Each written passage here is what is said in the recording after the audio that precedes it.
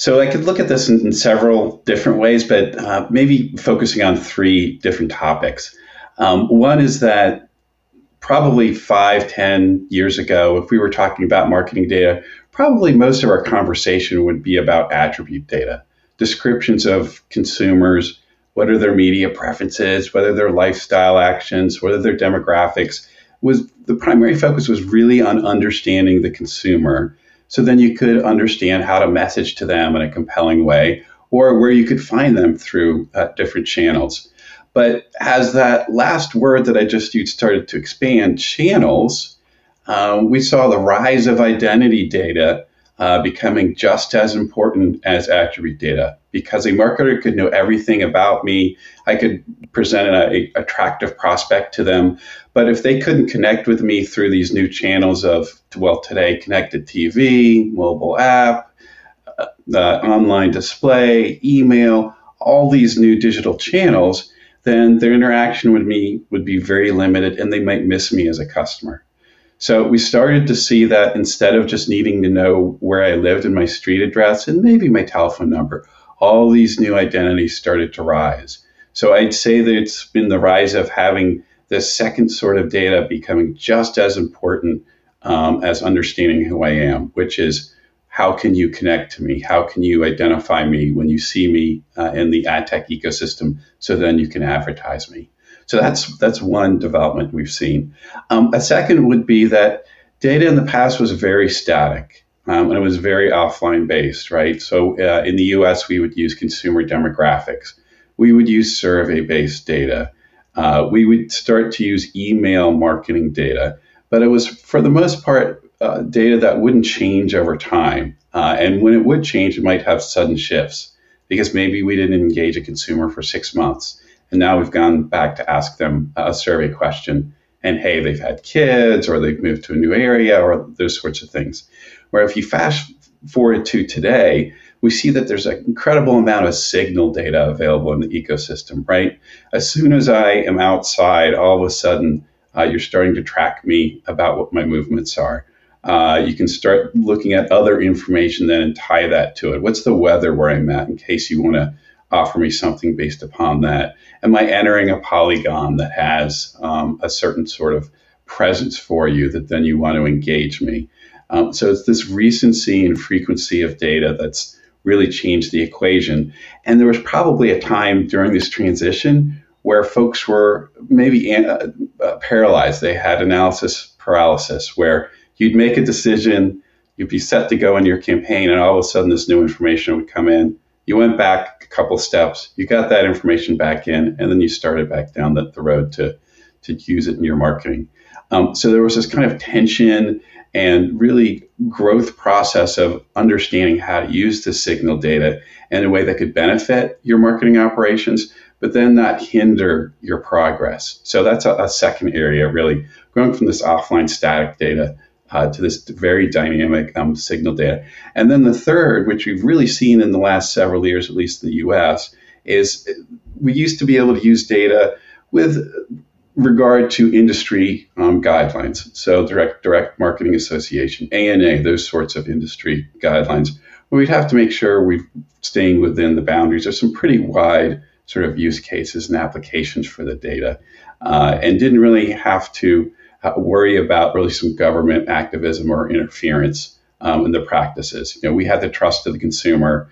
If there were things that bad actors did, we made sure that we tried to police that as an industry. What we've seen in the last several years, actually across the world, is governments coming in and saying, well, data has become such an important part of not only our economy, but our citizens' lives. And there's a little bit of a dual citizenship now. If I have my offline citizenship and I have an online presence now, and as everyone sees, an online digital history that tracks me wherever I go, and then can be used to make certain decisions or marketing efforts towards me.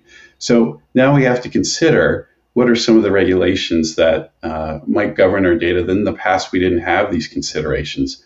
I think they're all positive. I'm for more legislation.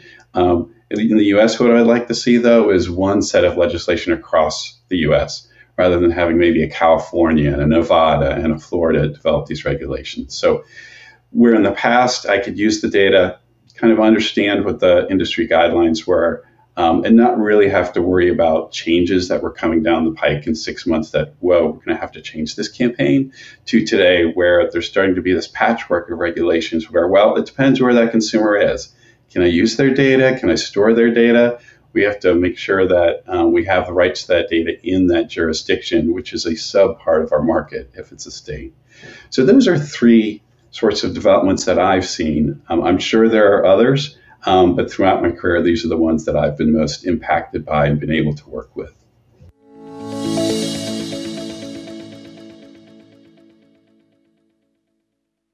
So there is a lot of turmoil, right? Especially this spring with Apple's move with ATT and Google's announcement. And everyone's getting ready, or folks aren't really running to get ready. They're going to wait to see what sort of solutions come up.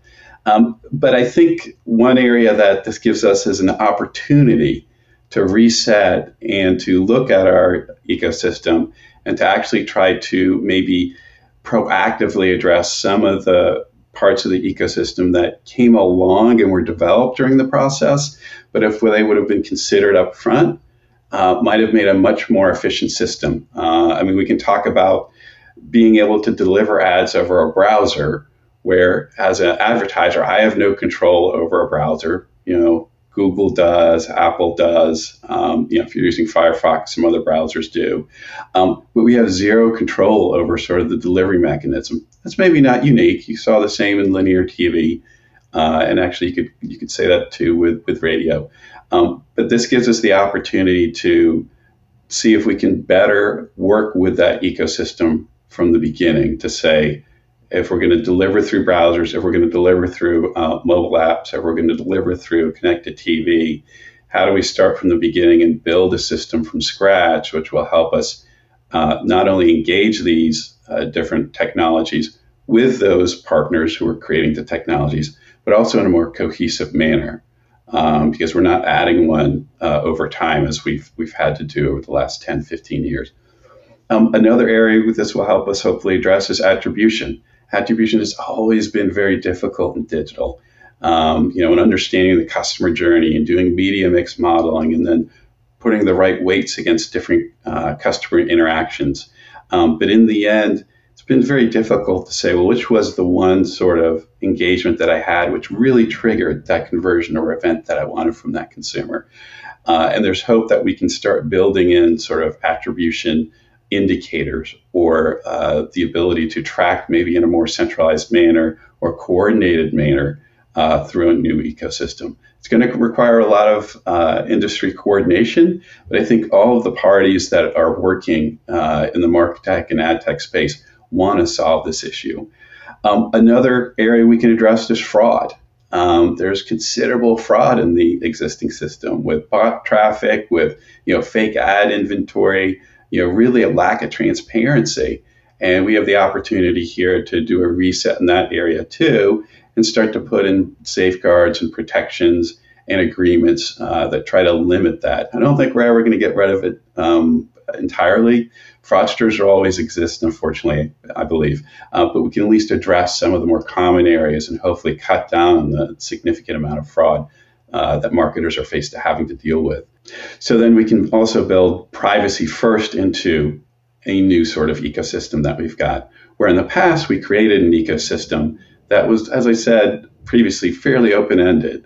And we had to start building in privacy controls as they became part of our experience. Well, today we have the opportunity to identify what some of those existing requirements are from a privacy perspective and keep the system open-ended enough that as new sorts of regulations and guidelines come into play, we're able to evolve the system in an efficient manner where we don't add additional unnecessary cost, but we minimize the impact of these regulatory considerations into our daily operations. And really, the last two pieces I'll say are all around really what I've already talked about. We can make a much more efficient system because we can build it from what we have already experienced in the past, knowing the levels of maturity we had to reach, and bake that into a new system so we don't make some of the mistakes of the past, which includes making sure identity is part of that system. As I said earlier, identity kind of came along next to attributes and describing consumers. Well, now we know identity is a critical part of our ability to engage consumers where they want to be engaged. So we can build that in as a foundational piece of the system.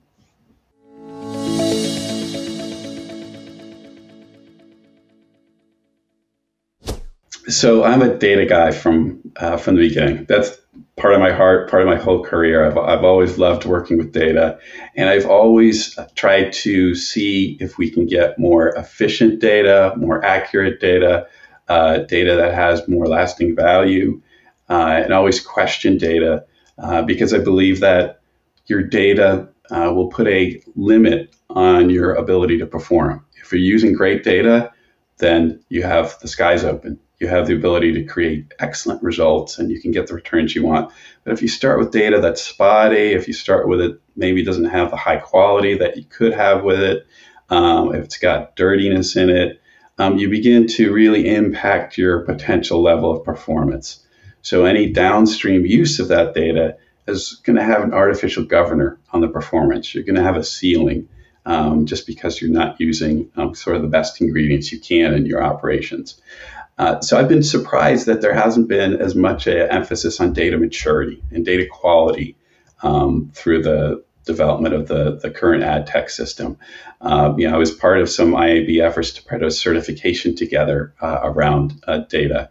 The IAB has put out data transparency guidelines for digital audience segments with somewhat low adoption. It's maybe still early, but I would hope that as we would move forward and create this new system, that's an area that we address, that we start to understand that there is a difference between different audiences. If I want to buy an auto intender audience, that I can begin to understand what is the underlying data that's telling me that these folks are interested in buying an automobile. And I can maybe do a calculation saying cheapest isn't always the best because it might limit my cost, but my ROI, especially if I'm able to do that attribution where we can identify that, is going to be lower. And so if I want to be able to increase my ROI overall, maybe I'll make a little bit more of an investment in the data I'm using because I know it's going to pay off 2 to 3 times when I actually start to use it. So data maturity is the one area where every year I look in the ecosystem and I hope this is the year. Now, I'd say right now, there are lots of challenges, right, that we're faced with. Identity is number one. So I don't expect there to be a spotlight on maybe looking at the attribute data and seeing how we can improve our operations around there, because I think we first have to understand what's going to be the state of identity moving forward after these browser changes and mobile ad IDs go away.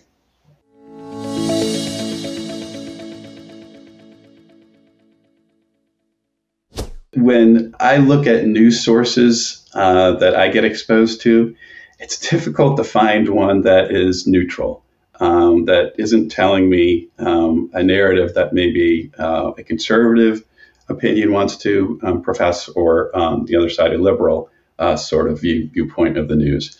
And I found a couple of sources. One that I like and I find very intriguing is called The Flip Side, because it'll look at an issue that's currently in the news, and they'll go to the sources that are on one side and sources are on another, or sort of opinion writers on both sides, and present their arguments.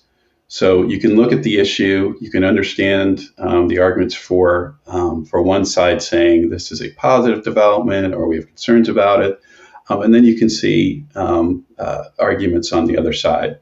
And I don't want to discount the fact that presenting your opinion is not important, and some of the reasoning that goes behind the opinions is very well structured. But I enjoy being able to see both sides of the issue and then making my own decision. The flip side will also, when it's possible, try to provide a neutral opinion. They'll a lot of times identify it as libertarian, but a neutral opinion too. So then after I've read that, I feel like I'm better educated on maybe trying to identify what's real and maybe what's rhetoric that I'm exposed to in headlines. And there have been several times in the past where I've read a headline and I've started to react a certain way. Then the flip side has come in and I've read it and I was like, oh, well, they didn't mention these 3 other bits of information that would have changed my opinion. I appreciate journalism, and I appreciate the opportunity then to understand all sides of the issue through the flip side.